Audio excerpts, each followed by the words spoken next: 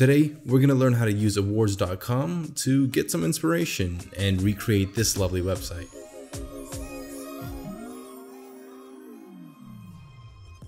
Awwwards.com is pretty much a place where you can go and find lovely websites and different topics about design and development. It's sort of like Dribbble, but you can actually interact with the websites.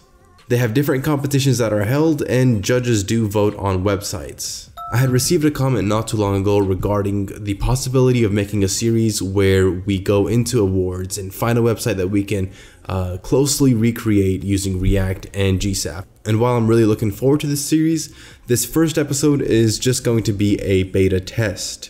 And what I mean by that is I'm going to release a few episodes and see how the reactions are. If they are any good, then I will most likely continue and not only recreate the website with just the animations, but also make it interactive. The website we had chosen to recreate today is from an agency called River.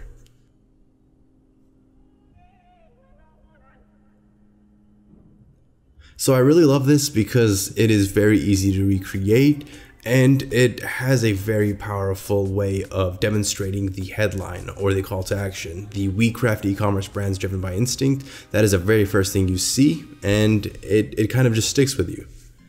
So the recreated version that we have done using React, GSAP, and Sass is this following one right here.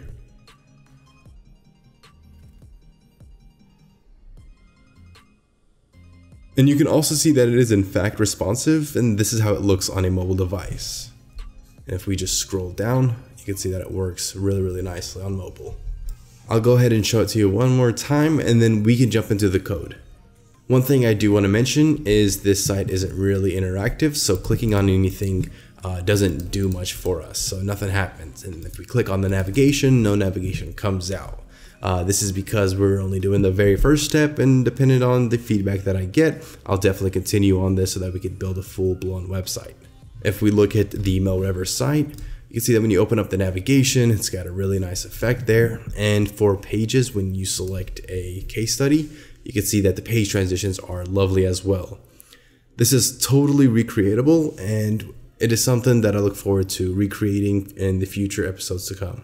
Let's go ahead and close out of these, and let's open up our GitHub repository so that we can clone the starter files. You can find the GitHub repo down below. You can clone the master branch if you want. It is a simple create React app, or you can select the starter files, which I'll also have linked down below, and cloning this project will get you the files that are required for us to get started. So I've already went ahead and opened up my project.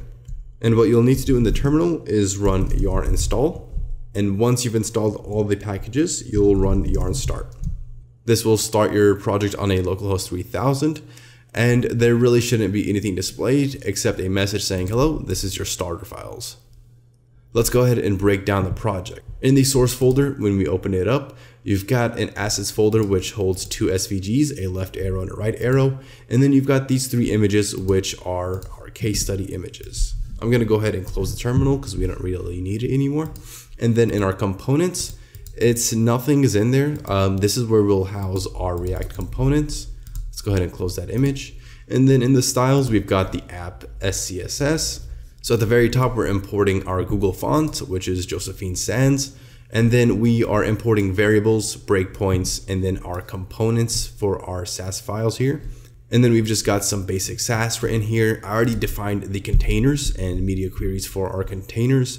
If you are a little confused on how we're writing media queries here, I did create a video, actually it's my last video, regarding a cool and easy way to write media queries, and that is by using include media, which is a very lovely Sass library that you could use. I've also just got the container fluid here. It's my own way of writing the container fluid.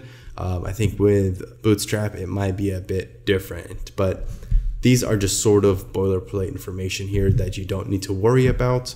If we go into the breakpoint Sass, this is where we're using that include media library for Sass breakpoints. And then in our variables, we've simply got two variables, black and white. You can change these colors to anything you want, and they'll be accessible to all the other Sass files that you create. Inside the components folder, which is still in our styles folder, we've got banner Sass, cases Sass, and header Sass.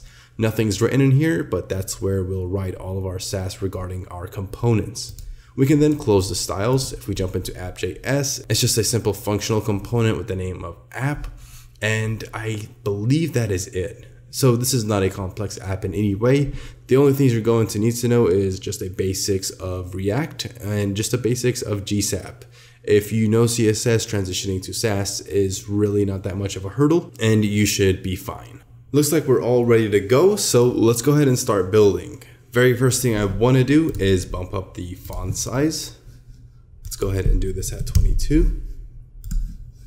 Open up app.js. So the way I want to break down this project is I want to first build out the UI.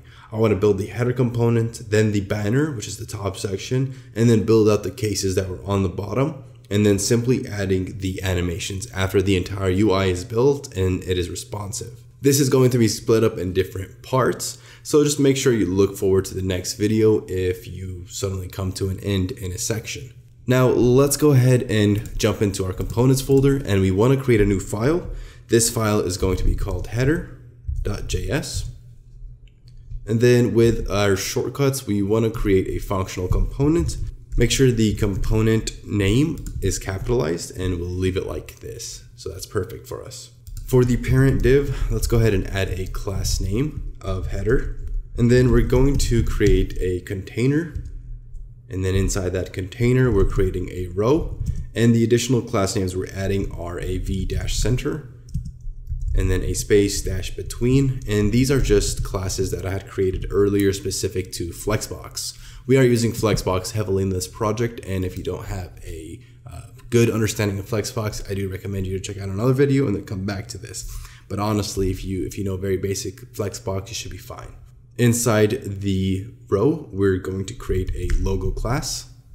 And then inside the logo class, we're adding an A tag with a / for the href, and we're just simply writing agency period. Now, I know the A tag isn't really the right way of writing links with React, and that is because you're going to need to use React Router. However, I'm not using React Router in this project just yet. We're going to build out the UI and animations, but in terms of making it interactive and adding React Router and adding page transitions, that's going to come in later. Outside of the logo class name, let's go ahead and add our navigation or hamburger menu. So let's do .nav. NAV, and we're just going to put 2 span tags in here, and this will represent our hamburger menu. You can add 3. I'm just going to use 2 because that's what River used in their website. Let's go ahead and save this, and then we can jump into our app.js, and we can get rid of this h2 right here. Let's get header, and I do have auto imports, so if I just simply click enter, it's going to import header from the components directory. If I save this and then view our project, you can see we have agency at the top, and then there's nothing here. So let's go ahead and start styling so that we can create our header. Let's jump back into our project, and then we can go into the styles folder, into components, and then select the header.scss. Let me close this here. I don't know why I have that open. One thing I like doing when working with Sass is I like splitting up the components and the component styles, and then simply creating that skeleton. So we have header, and then inside header, we aren't going to style container or row, so we can just move on to logo. Oops, there we go. And then inside logo, we have an A tag. Now outside of logo, we have a nav class, and inside that nav class, we do have a span tag. That's all the skeleton for header. We can start styling. So header is going to get a position of fixed, and this will allow it to stay in a certain position while we're scrolling. We're setting the width to 100%. And for the height, we're creating a 128 pixel for the height. We're going to give it a z index of 4. That way, when we scroll above other elements, it's always going to be in the front. We're going to use z index quite a few times in this project, so just keep in mind of how close it is to you in terms of perspective. We're also going to include a media query here, and so I'll be including media queries throughout the project. In this case, we want it to be when it is smaller or equal to a phone device. We want it to have a height of 96 pixels. So we want the height to shrink when the viewport gets smaller and it gets all the way to a phone device. I can go ahead and close this header.js so that we could work with the entire header sass here. And now for our logo, we can jump into the A tag and start styling in here. Let's set the font size to 1.2 rem. And I'm using rems, which are relative to the HTML's font size, and that is equivalent to 16 pixels. And the letter spacing, we're gonna make it 0.05 rem. And then the color is going to be black. Make sure we add lowercase, and this variable is coming from our variable sass. Next, we want to add text decoration set to none, and the font weight, let's give it a 700. Let's save that, and we could preview our project now. So you can see the agency here is completely styled out. We can then work on our navigation. Our nav class is going to have a width of 25 pixels, and we're going to give it a media query. And so when the media query is less than or equal to a phone viewport, we're going to set the width to 20 pixels. And the place I'm accessing this phone viewport is in our breakpoint sass. You can see we have breakpoints here. So we have phone, tablet, desktop, large desktop. Now you are not limited to these breakpoints here. You can add custom ones simply by writing 300 pixels or even 1200 pixels. Go crazy with it, whatever you want. In this case, we're just going to leave it at phone. And then in our span, we are going to create a margin dash bottom. And we're going to set the margin bottom to 0.3 rem. We're going to give them a background, not attachment, but a background. You could use color if you want, but the background is going to be black. And then the height is set to 2 pixels. The width is at 100%, and the display is set to block. Now the width is at 100% of its parent, so that means the width is going to be 25 pixels and then 20 pixels in a phone. If we save this and preview our project now, we've got our header set. So we have the agency, which is our logo, and then we have the hamburger menu right here. One thing with the agency though that I could remember, if we pull up the actual final project, the letter spacing is a lot greater here than our current project. And I think that is because instead of 0.05 rem, it's supposed to be 0.5 rem. And we could see that it is an exact replica of the completed project. I'm going to go ahead and stop part 1 right here. Part 1 included finishing up the header as well as breaking down the project files. If you are excited about this project, make sure you leave a like and don't forget to subscribe. Look out for part 2 where we're going to continue the UI and then potentially moving on to building out the animations. As always, have a wonderful day.